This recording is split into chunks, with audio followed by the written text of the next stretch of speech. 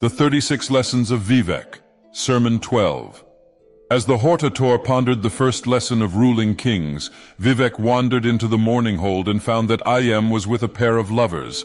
Seht had divided himself again. Vivec then leapt through into their likenesses to observe, but he gained no secrets that he did not already know. He left a few of his own behind to make the journey worthwhile. Then Vivec left the capital of Veloth and wandered far into the ash. He found a span of badlands to practice his giant form. He made of his feet a less dense material than the divine to keep from falling waist deep into the earth. At this point, the first corner of the House of Troubles, the Prince Molag Bal made his presence known.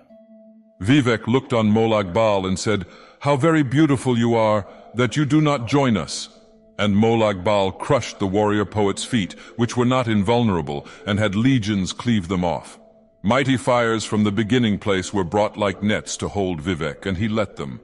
"I would prefer," he said, "some kind of ceremony if we are to be married." And the legions that took the feet were summoned again, and ordered to begin a banquet. Pomegranates sprang from the badlands, and tents were raised. A throng of Velothi mystics came, reading the passages of the severed feet on the ground and weeping until the scriptures were wet. "We must love each other briefly," Vivec said, "if at all. I am needed to counsel the Hortator in more important matters because the Dwemer high priests stir up trouble. You may have my head for an hour."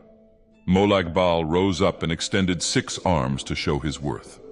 They were decorated in runes of seduction and its reverse.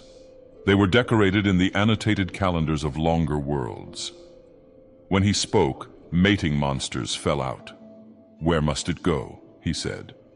"I told you," Vivec said, "I am meant to be the teacher of the king of the earth, Ei Altadun Gartok Padhom." With these magic words, Molag Bal added another, Chim, which is the secret syllable of royalty.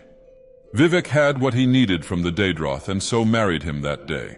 In the hour that Bal had Vivec's head, he asked for proof of love. Vivec spoke 2 poems to show him such, but only the first is known. "I'm not sure just how much glass it took to make your hair. Twice as much, I am sure, as the oceans have to share. Hell, my sweet, is a fiction written by those who tell the truth.